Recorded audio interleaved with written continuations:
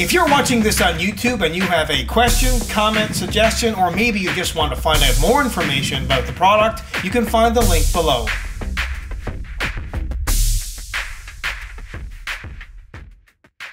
Hello again, I'm Rodney Reynolds with 3GameMan.com and welcome to another video review. Today I'm looking at the Fractal Design Arc Mini R2 case. It comes in this plain looking box, but it does have pictures of the product on it as well as features and specifications about it, plus two holes, one in either side, so if you are picking this up in store, you can just grab it and go. It's packaged very well between two pieces of styrofoam, and the case itself is in a plastic bag. Included is a user's manual and a little note on receiving a faulty product. If, for example, there is something wrong with it, contact the reseller or Fractal Design. They include a number of email addresses here as well as a phone number just in case.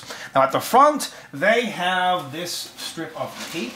That's just to hold this piece of mesh in place, and on the left side panel window they have protective plastic. This is a micro ATX case. It fits micro ATX and mini ITX motherboards. The overall look, styling, and build quality on this is really nice. At the top they have this large piece of mesh, and below it is a dust filter. And by the way, this top panel can be completely removed if needed. Now you can install up to two optional 120mm fans at the top. They include one 140mm fan. You can add another 140 if you want to, or of course you got a combination of either.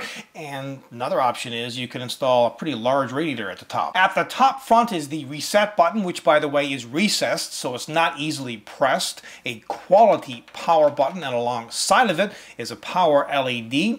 There are two audio jacks. One is for the microphone and the other the headset. There are two USB 3 ports, as well as a fan speed control. There are three different settings. You've got the high 12 volt, medium 7 volt, and the low 5 volt speed. Now this front panel looks like it's aluminum, but it isn't. It's actually plastic. Note that there are two 5¼ inch drive bays, more mesh at the front to allow for excellent ventilation, and it does include a fan filter. Behind here you can install two 120mm fans, and they include one 120mm fan, and note their logo. This front panel is easily removed by pulling at the bottom.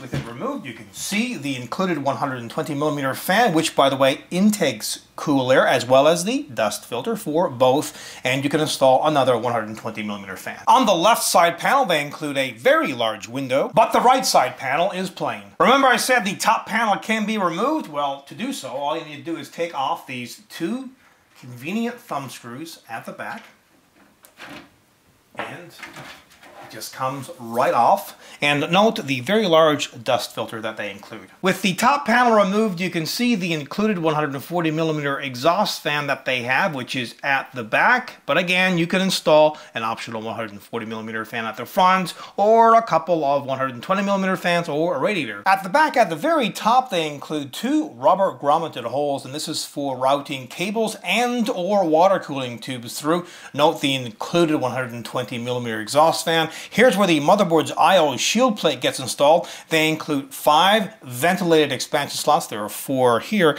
and another one on this side. You can install a standard ATX power supply at the bottom, and they include 4 thumb screws, 2 on each side panel. Oh, and I almost forgot, the window is smoked, so it really gives the case a nice look. While there is a window and you can see inside, you know, it still kind of preserves that black look. Inside the case they include this accessory box, and in it the basic stuff like screws, some cable ties, and whatnot. As I mentioned previously, this case fits micro ATX and mini ITX form factor motherboards. Unfortunately, the motherboard tray is not removable, but on the tray they include lots of punch outs as well as holes, which by the way have rubber grommets on them, so you can organize the cables behind the motherboard. Plus, you've got a large hole on the motherboard tray for the cooler's retention plate. There isn't a toolless design for installing drives in any of the drive bays. However, the top hard drive cage here can be removed if needed by taking off 2 thumb screws, and the bottom one can as well, but it requires a bit more work and taking off regular screws. But note that both of these can be removed, and you can install up to 3 drives drives in each, whether they be 3.5 inch or 2.5 inch. Now to install a 3.5 inch or 2.5 inch drive, just pinch on either side and slide it out like so. And by the way, this is a metal drive cage, so it's not flimsy, and they include these rubber grommets when you're installing a 3.5 inch drive, and that's to prevent vibrations. Once you've installed the drive, slide it back into place. No fancy toolless design on the expansion slots either, but really doesn't matter because they include thumb screws on all of them. At the bottom, they include 4 rubber rests for the power supply to lodge on, and you can install an optional 120mm fan here. But note that power supply length will vary. It depends on whether you have the optional 120mm fan installed or not. If you have a 120mm fan installed, you can have a power supply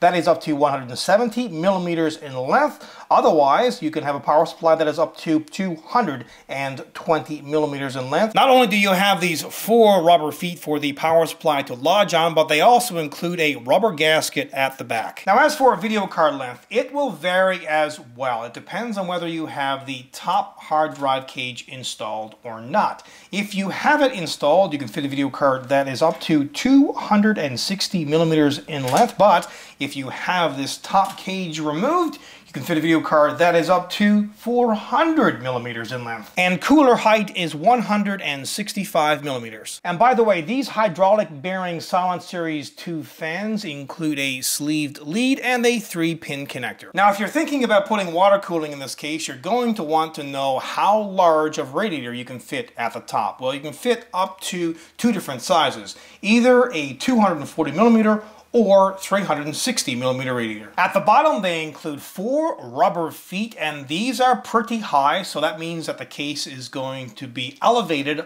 off of the surface that is on, so the bottom fan or fans can do their job and intake cool air. And note the included removable dust filter. With the right side panel removed, have a look behind the motherboard tray. Again, they have all of these cable management holes. They have rubber grommets on them, as well as lots of punch outs. Get the cables out of the main part of the case because it looks bad, and plus it will increase airflow. And by the way, there is 20mm of space behind the motherboard tray and the right side panel. Now, while you can fit up to 6 3.5 inch or 6 2.5 inch drives, as a bonus, you can install 2 more 2.5 inch drives behind the motherboard tray on these 2 included brackets. Finally, have a listen to the stock cooling.